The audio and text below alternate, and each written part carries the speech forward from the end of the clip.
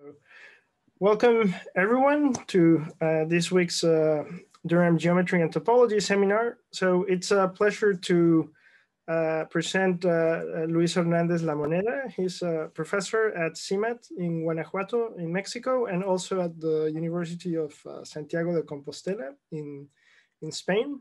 So we're very happy to have him in the seminar, and he's going to talk about Banach's isometric problem. So, well, thank you very much, Fernando, for the invitation. Sorry that I couldn't be there. Well, neither are you, but sorry we could not all be at Durham to have a normal seminar. Still, I hope that you'll enjoy this, and please, stop me and ask questions. Okay. So, okay, so the problem starts as a problem in functional analysis. So the setup is we start with a real Banach space, so a vector space together with a norm in such a way that this norm makes it a complete metric space. And I fix n, which is some finite dimension. And the main hypothesis for the problem is that all n-dimensional subspaces of V are isometric to each other. So recall that two subspaces are isometric if there's a linear isomorphism that preserves the norm. So Banach's problem then says, is this hypothesis enough to guarantee that V with this norm is a Hilbert space? In other words, whether this norm is coming really from an inner product. Okay, and then notice that the converse is clearly true. No, if we start with some Hilbert space, and you take any n, and then you look at a subspace of dimension n, and you restrict the inner product, any two of them will be isometric. No, you just have to send one orthonormal basis of one to an orthonormal basis of the other one. Okay, so then so Banach, what was really asking is whether this is a characterization for Hilbert spaces. Okay, so the following, which is quite elementary, will be important. Let me move this down here. So yes, so the fact that this is Hilbert is equivalent to the norm satisfying the usual parallelogram law that we learned in high school. No, so if you have a norm that satisfies the parallelogram law, then by polarization will determine an inner product. Okay, so then with this in mind, then let me tell you how this Banach's question really reduces to a codimension one question. So it goes like this.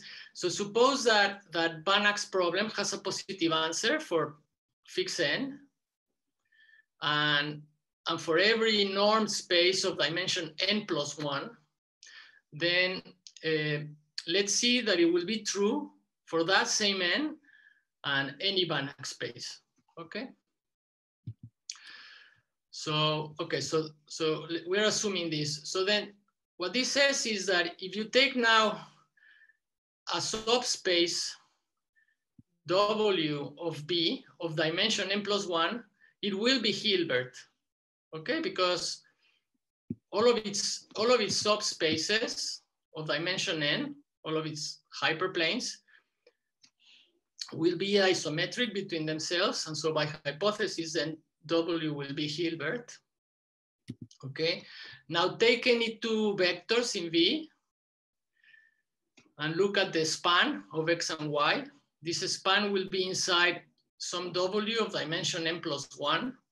I mean, n is at least 2. Okay, but now, since W is Hilbert, then this X and Y will satisfy the parallelogram law. But since X and Y were arbitrary, that means that any pair of vectors inside of V satisfies the parallelogram law. So V is Hilbert.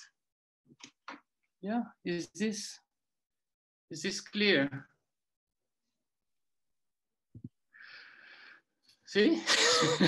Okay, so it's enough to answer Banach's problem for each n and every norm on Rn+1. Okay, so then, okay. So then let me just say a little bit about the history of the problem. So Banach asked this question in his 1932 book. So he has a section where he's wanted to, give properties that characterize Hilbert spaces. And one of them was this, one of these questions. Then very soon in 1935, it was proved for n equal to 2. Then in 57, Boretsky proved it for all n, but for infinite dimensional Banach spaces. And then the first time it was really solved for every Banach space was in 1967, where Gromov proved it for all even n, and almost proved it for the odd ones also, except he needed to assume that V had at least codimension 2. Okay, so then the codimension 1 case for odd n was open since 1967. And then recently, together with these Mexican mathematicians, we proved that it's also true for half of the remaining cases. So for every n, which is congruent to 1 mod 4, except for 133. And I will tell you where the 133 is coming from. Maybe you wanna guess. You wanna guess, Fernando? Do you know? Give us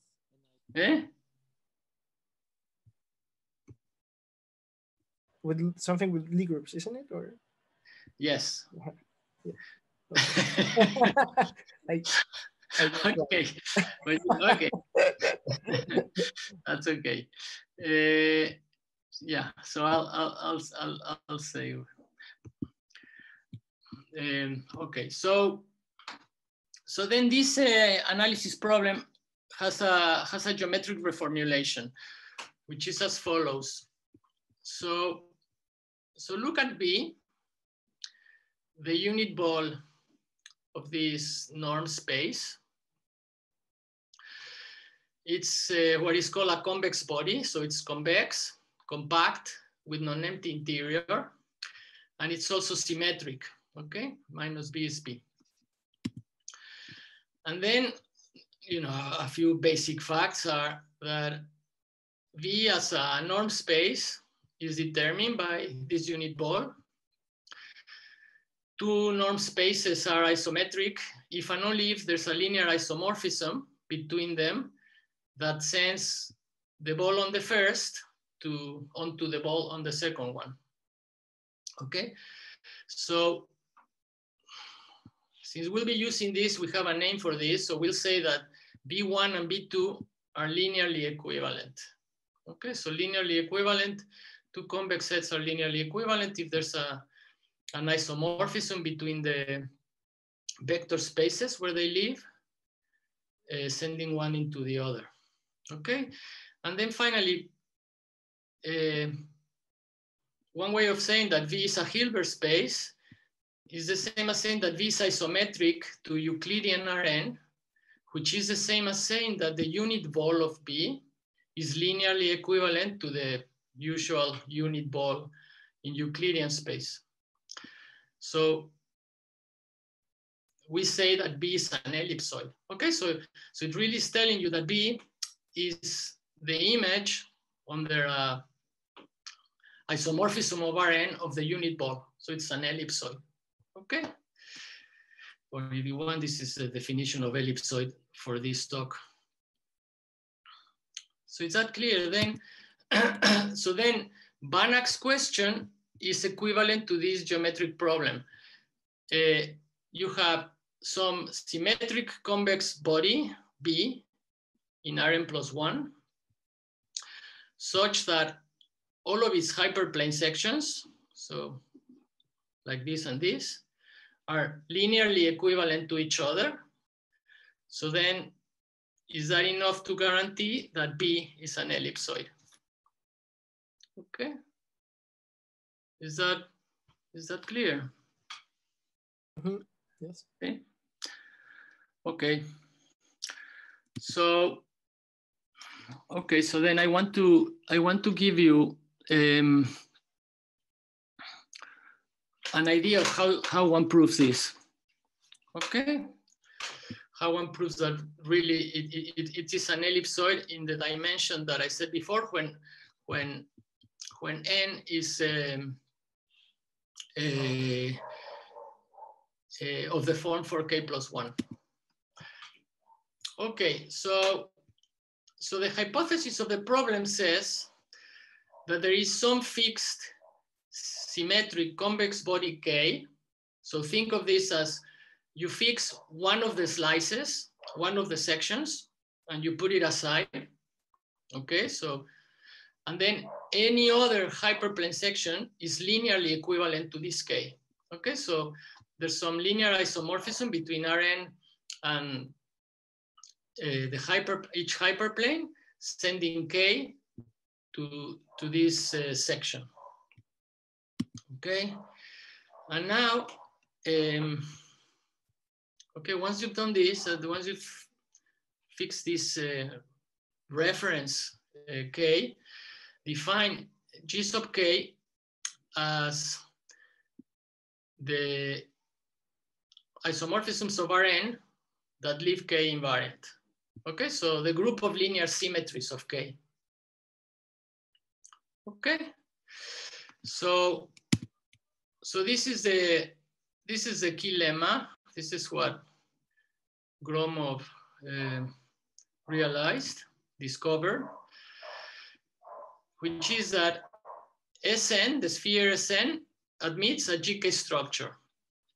So before giving you a proof of this lemma, just let me remind you what a G structure on a manifold is. Basically, I don't know, probably everybody knows. I don't know, maybe for the sake of students, and then also give you some of the most basic examples of G structures on spheres. Okay, so then, okay, so briefly recall that the frame bundle on a manifold M is some principal bundle, F. It's a principal GLNR bundle. And the fiber over each point parametrizes all frames of the tangent space at that point. Okay, so it's basically parametrizing all bases of this tangent space. It's a principal bundle for this group, and the way it acts is very natural. I mean, if you take a frame and an isomorphism of Rn, then you pre-compose the frame with this isomorphism. Okay, and then you know, it's a it's a principal bundle, meaning it's also locally trivial. So locally it's like an open cross the group, and the local is diffeomorphic to that, and the diffeomorphism is equivariant with respect to the multiplication of GLNR with itself, the usual multiplication GLNR. Okay, so then once you know the frame bundle, then a G structure is a reduction of the structure group of the bundle to G. So that is, it's like some, to take G will be a closely subgroup of GLNR, and it's just some G principal bundle which happens to be a sub bundle of the of the bundle of frames. So each fiber of P, so each fiber of P is like some subset of the frames, which is in correspondence with the group G. Okay, basically, if you want. Okay. Let me give you, okay, and then there's something important that I'll use, and it's also maybe also perhaps for some of you is more familiar, which is this clutching construction for Sn. So an equivalent way to define a G structure for Sn is the following. Is what is called the characteristic function of the frame bundle. So this frame bundle, when you restrict it to each hemisphere of the sphere, is trivial.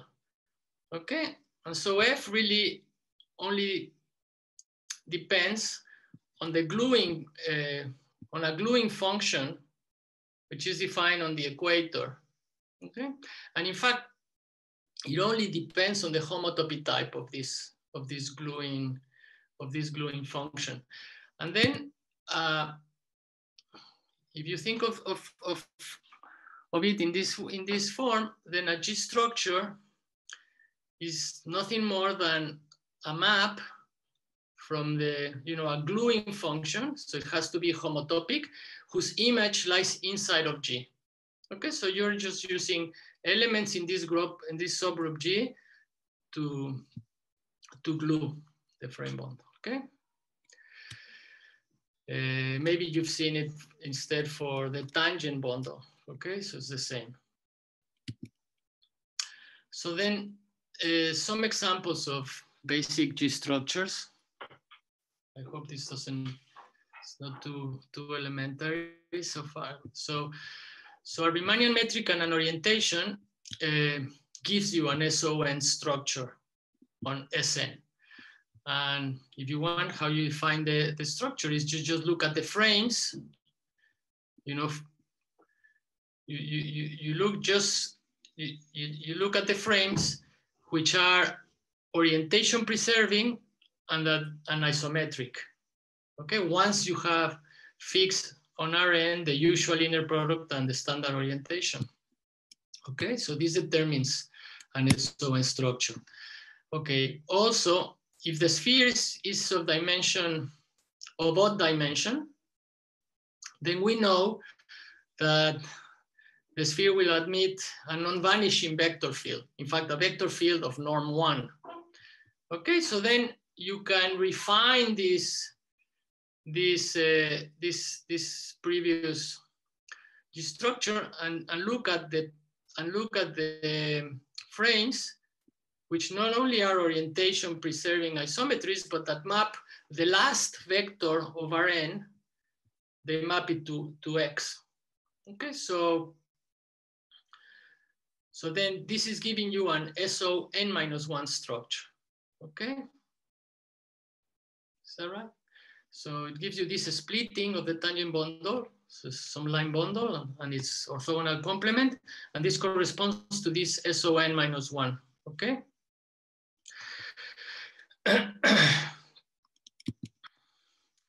And then something to keep in mind, which sounds now a little bit mysterious, is that, okay, so I've reduced the group, I've reduced the structure group to SON-1, but SON-1 still is a big group. So big enough to act transitively on Sn minus 2, okay? Let me give you another example. So another example is, again, for odd n, we can think of the sphere as the unit sphere in ck plus 1, and thus look at it as this homogeneous space, SUK plus 1. And then using this isotropy representation of SUK, one can show that Sn admits an SUK structure. Okay, so if you want, now you have a group which perhaps is even smaller than before, but SUK still is big enough to act transitively on Sn minus 2. Okay. Now there are other examples. For say for the odd dimensions but congruent to 3 mod 4, the same idea will give you an SPK structure. In this case, SPK will not act transitively on Sn minus 2. And then, for example, for S3 and S7, which is the most dramatic examples, the tangent bundle is trivial. So they admit the trivial group structure, which of course is very small, okay? So something to keep in mind is that we're going to want to know that if Sn admits a G structure, then G is large, okay?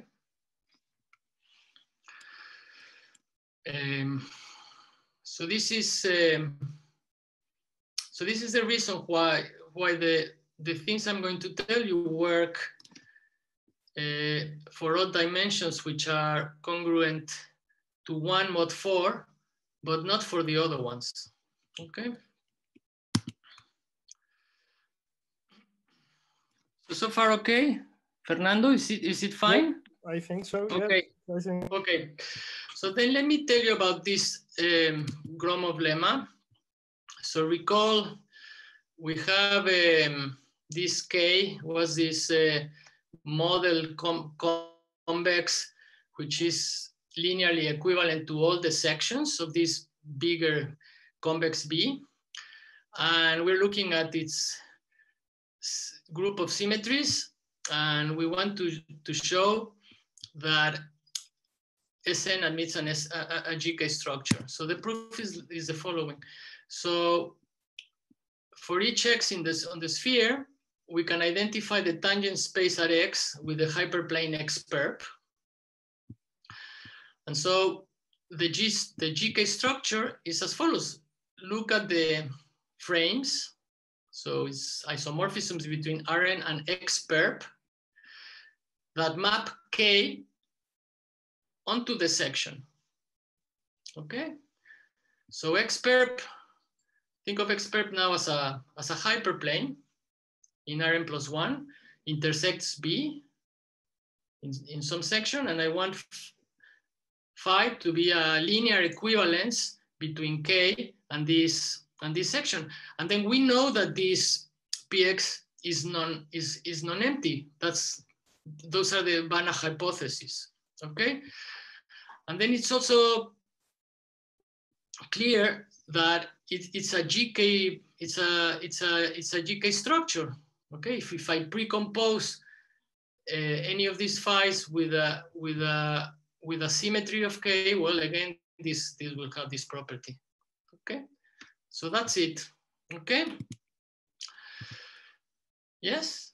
So then, okay, so this is what links this geometric problem with the topology of the sphere. So then now some remarks. Since K is compact, it's a convex body, so it's compact with non-empty interior, then its group of symmetries is going to be compact. And then every compact group is conjugate to a subgroup of the orthogonal group. Okay, first of all. And the second thing is, if you have a G structure on a manifold, on Sn, then it will also have And if you look at the connected component of the identity, it will also have a G node structure. I mean, if you think of the G structure, you know, in this clutching construction, so it was this map from the equator into G. Since the equator is connected, the image is connected. So it lies not only inside of G, but it lies inside of the connected component of the identity. Okay, so then we don't lose anything by assuming GK to be connected. And then the other thing is, if we change, okay, so if we change K by some isomorphic copy of it, then we'll change the isometry, the symmetry group of this isomorphic copy by a conjugation. So what that means is that we might well assume, by changing K, if necessary, that GK is contained in ON first, and since it's connected, in SON. Is that clear, this reduction? Okay, so the only thing it says here is GK is conjugate to a subgroup, but by changing K with an isomorphic image, then we can actually make its symmetry group inside of ON. And then by looking at this connected component of the identity, then it's in fact inside of SON. Okay. So the intuitive idea of this lemma is the following: is that this to each X, looking at X perp intersection B dissection, defines a field of potatoes. Okay, so similar to the vector field, and this field of potatoes is what is induced in the GK structure. Okay, so this is the idea. And okay, and then so what I said a little bit earlier, we'll see that for these dimensions, the fact that Sn admits GK structure will say that GK is large. Then in turn, that will say that K is very symmetric. And so all the sections of B will be very symmetric. Okay, and somehow with that, one hopes to prove that B is an ellipsoid. Okay, so I put a summary. I don't know if I need to, you need this summarizing, or is that okay? I don't know if I've repeated myself a lot.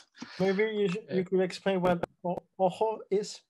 Ojo is like, yeah, it's like what, I don't know, watch out, yes. Remark or look. Right.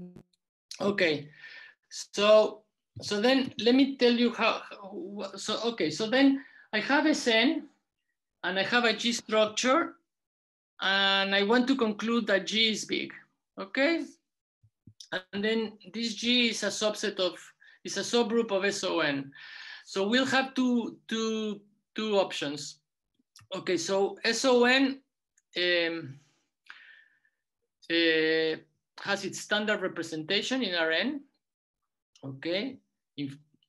And so since GK is a subgroup, GK is acting on Rn also by restricting this representation. So then this representation will either be reducible or reducible, okay? And so it's reducible if there is some invariant subspace, proper invariant subspace, and it's irreducible if it doesn't, if it's not, okay? So if there are no proper invariant subspaces, okay? So then one needs to deal with these two cases separately. So first, the reducible case, which is by far the simplest. And I will, just so that you get the flavor of that, it's really basic. I mean, most of the things I'm going to say are really basic algebraic topology things that one learns in graduate school. So I'll show you in this with this one, and I won't bother in the rest of the cases. So suppose that GK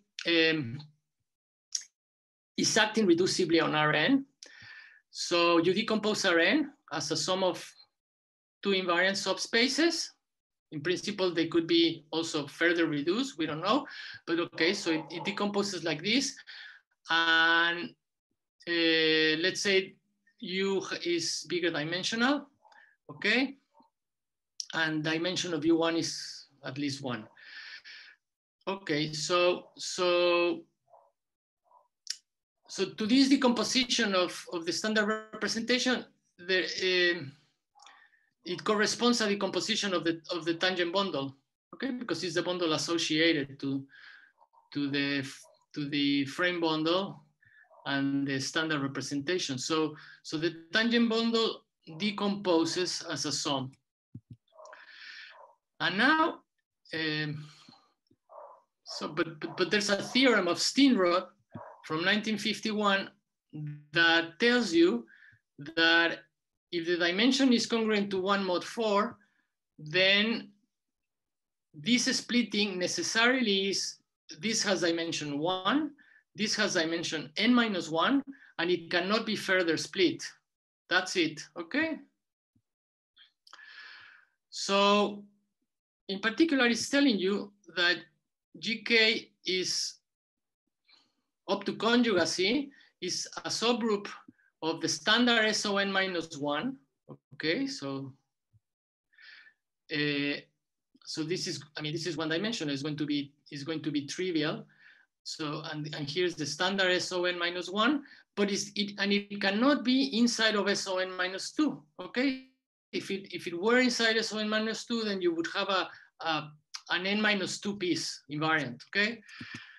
Okay, so from these two things, we want to conclude that G acts transitively on Sn-2.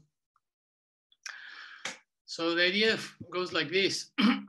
So look at the fibration for Sn-2 and look at this map. So the inclusion of G followed by the projection. So this composition is nothing more, I mean, the image of this composition is nothing more than the orbit of the north pole of Sn-2 under G. Okay, I'm identifying this SON-2, the isotrope with the isotropy of the north pole of the sphere. So then this map will be onto is the same thing as saying that G acts transitively on Sn-2. Okay, so suppose this is not, okay, so suppose it doesn't act transitively, then the map is not onto, but if it's not onto, it's null homotopic. So there's some homotopy between it and the constant north pole, okay? So you can leave the homotopy because this is a fibration, okay? So you have this commutative diagram, and then look at fx, this lift of the homotopy at 1, as it here. So since the homotopy f of fx comma 1 is the constant north pole of Sn-2, that means that the image of this is inside of SON-2. Okay.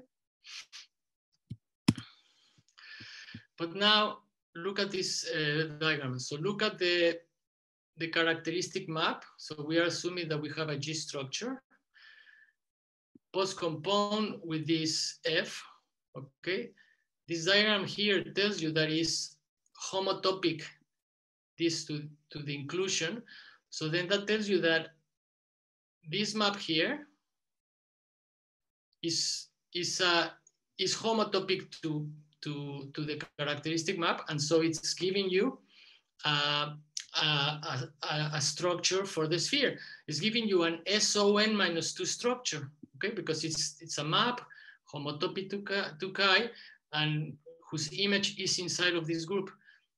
Okay, so the Clochen construction tells you this is a an SON minus 2 structure, but Steenrod's theorem says that this is impossible. So, okay, so this is a contradiction. The contradiction comes from assuming that the action was not transitive. Okay, so again, this was up to conjugacy. So again, by replacing K by some linearly equivalent copy of it, we can assume that GK acts transitively on the standard Sn minus 2 sphere inside Rn minus 1. And so we have this picture. So what this is telling you is that K is a solid of revolution. Okay, so remember we had this convex body K inside of Rn. Look at Rn minus 1. Look at the point here where it intersects. Then look at the orbit under the group GK. So we know that GK acts transitively on the sphere. So that means that it's going to be a sphere. This orbit is going to be a sphere. It's going to be inside of K because it's a group of symmetries of K. And so by convexity, it has to be exactly the boundary of K intersected with this Rn minus 1. Okay, so that means that K intersection Rn minus 1 is going to be this ball, a ball. Not only that, this axis, the action on this axis is trivial. Okay, so GK was contained in the standard SON minus 1. That was part of the thing we showed. So that means that if you translate this Rn minus 1 up or down, the intersection with K is going to be also a ball. Okay, so that's what it means for K to be a solid of revolution. So it has this axis that is fixed, and transversely to this axis, you get these balls. Okay, is that okay? So this is so this shows that just the dimension hypothesis and assuming that GK acts reducibly on Rn, then K itself has to be a solid of revolution. Okay, but now we have the reducible case. So same thing. But now assuming that GK acts irreducibly. So let me show you an example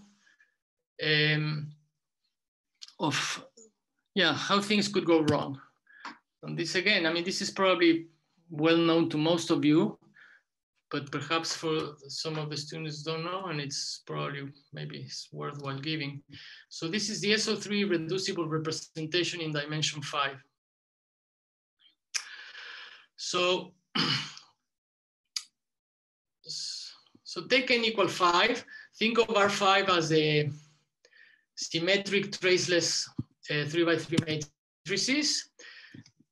SO3, the 3x3 orthogonal of determinant 1. And SO3 is acting linearly, so it's a representation acting just by conjugation. Okay? And okay, so look at, so it's acting in this R5 linearly, so it's correspond to some subgroup of GL5. But now you have this inner product, which is just trace of AB, basically Euclidean product on R5, and it's easy to see that the SO3 is acting by isometries, so then H will be inside of SO5, okay? It's connected. So now some elementary argument, diagonalizing, and shows that in fact, this is an irreducible representation. So this is the irreducible representation of SO3 in dimension 5. But nevertheless, SO3 is too small to act on Sn minus 2, which happens to be S3 in this case. Okay, so 3 is also dimension 3, it's RP3, it's a quotient of S3. So, okay, so then so in the scheme of things, I would need to get rid of this example. So I would need to show somehow that the sphere S5 does not admit an H structure. So that the SO3 reducible representation is not an is not a G structure for S5. Okay? And actually, I mean, one knows that SO3 has an irreducible representation in every odd dimension. So you see, one needs to take care of all of these examples and other that appear, and you cannot, I mean, there's no argument of the tangent bundle splitting anymore because the representation is irreducible. Okay? So then the theorem that solves, that answers this is the following. Almost, I put almost because of this N133. So is so if n is congruent to 1 mod 4, G containing SON close connected acting irreducibly, if Sn admits a G structure, then either it's the whole of SON, or n is 133, and G is a subgroup of H, which is the adjoint representation of the simple exceptional Lie group E7. So this exceptional Lie group appears, and it's something exactly like this example, like this. I mean, there's no way to get rid of it except proving by hand that the sphere of dimension 133 will not have a G structure for this H, and we don't know how to do that.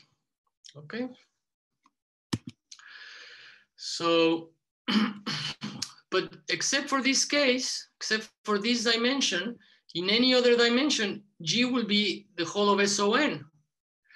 So that means that, the symmetry group of K is the whole SON, so K is a ball. Okay?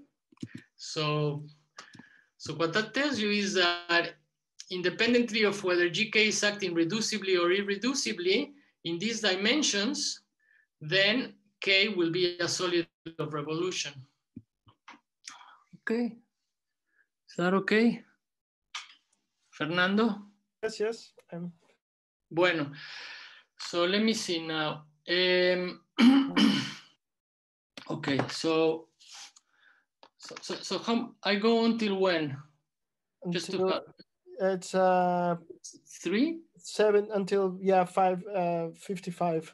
Okay, so then okay, so let me quickly tell you more or less the idea. Okay, so the idea is to get rid of every close connected proper subgroup of SON, which acts irreducibly on Rn and which could be a G structure. Okay, under this dimension hypothesis.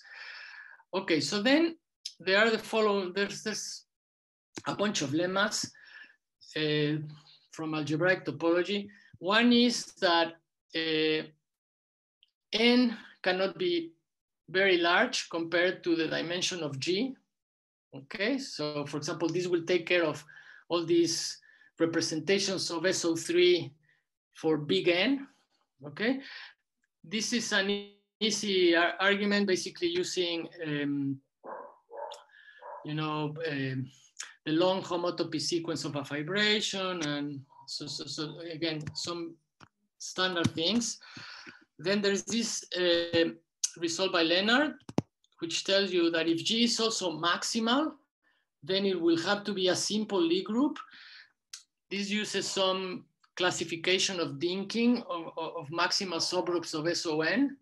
And again, then there's some algebraic topology, which is not, well, I don't know, not too difficult.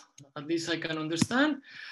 And then there's this more recent result of Chadek and Crab. I think Crab is a colleague of yours in Scotland.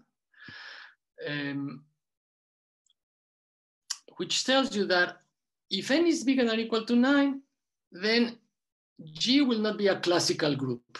Okay, so this takes care of a bunch of groups. So not SOK, not SUM, and not SPM. Okay, and the proof of this I don't understand. Okay, so it's some algebraic topology, but this is beyond me. Okay, so then let me tell you how to use this to prove, and where is this 133 coming. So we are assuming n is bigger than or equal to 9 in order to use Chadek's and Krab's result. So we have this G containing SON acting irreducibly.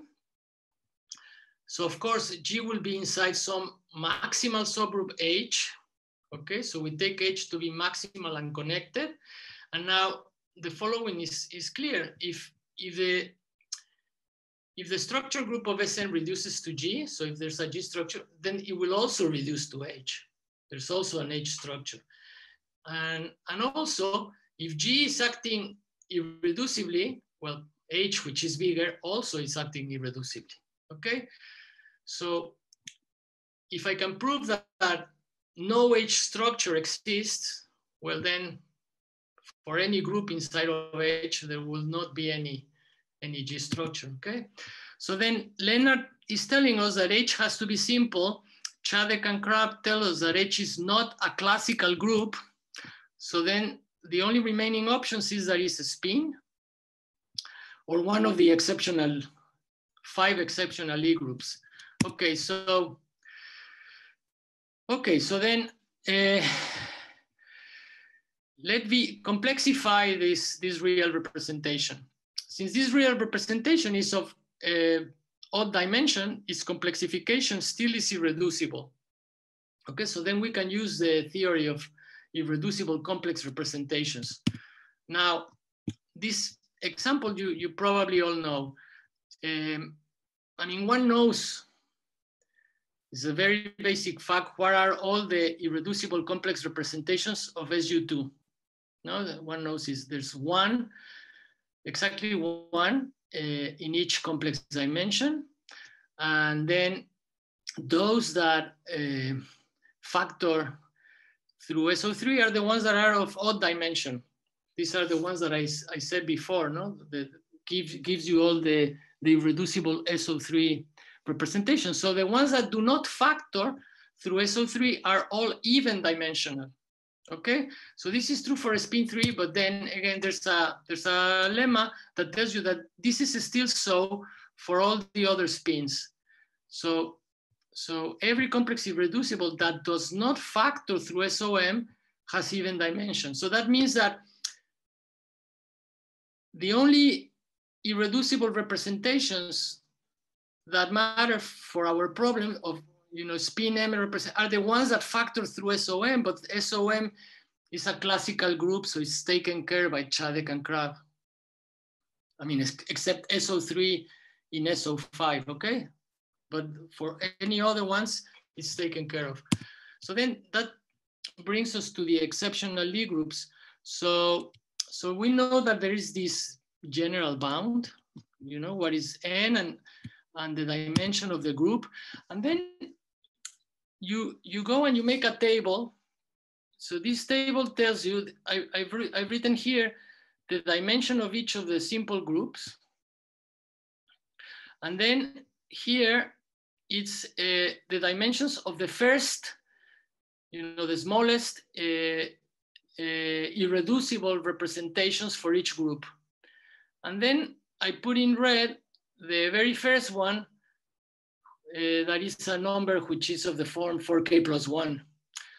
So you see, in every case, is way too big for the group, except for E7. So E7, the problem is that E7 is 133, is its dimension. It's a simple group, so its adjoint representation is irreducible. So this is potentially could appear, and we don't know how to get rid of it, okay? So, okay, and then finally, one has to take care of of the SO3 representation of dimension 5. And this was a real pain. I won't say anymore, but okay, but it's true that it doesn't appear. And then just to finish very quickly, so how does one finishes the proof of the problem? So let me just tell you. So you have this B, you have it's a symmetric convex body. All of its hyperplane sections are linearly equivalent to some fixed solid of revolution, and you want to show that it's an ellipsoid. Okay, so you need to prove the following. So under the same hypothesis, what you show is that at least one of the sections is an ellipsoid. Okay, if you show this, then now the proof of this Banach's isometric problem is very easy, because one of them is an ellipsoid, but all of them are linearly equivalent to each other. So that means that all of them are ellipsoids. Now remember that being an ellipsoid means that the hyperplane, it's a Hilbert space. So then you're showing that all the hyperplanes are Hilbert, but then, as we said before, that shows that the space, the whole space is Hilbert, and that finishes the thing. And so then really the key is to prove this proposition. And I won't tell you how it is done. I mean, it's not too deep, but there's no more time, but one needs to use the following idea. The idea that if you have some convex body that is a solid of revolution in two different ways, then it has to be an ellipsoid. And the idea is very simple. It's because each axis of revolution will give you a group of symmetries, which is conjugate to the standard SON minus 1. So you will have two of those groups, two different ones, but SON minus 1 is a maximal subgroup of SON. So if you have two of them, it implies that then the group of symmetries is all of SON. So then that means that K will be an ellipsoid. And then once you have that, you prove it by contradiction. You assume that no section is an ellipsoid, and so each section has a unique axis of revolution, and this axis will define you some line bundle on Sn, and then these line bundles are always trivial. So you will have some unit vector field, psi, and okay, and you'll have to, yeah, with this you know, it's kind of like these proofs of it's like one of these classical proofs in algebraic topology, but together with some convex geometric argument to reach a contradiction. I'm sorry that I had to rush at the end. Okay. So that's it.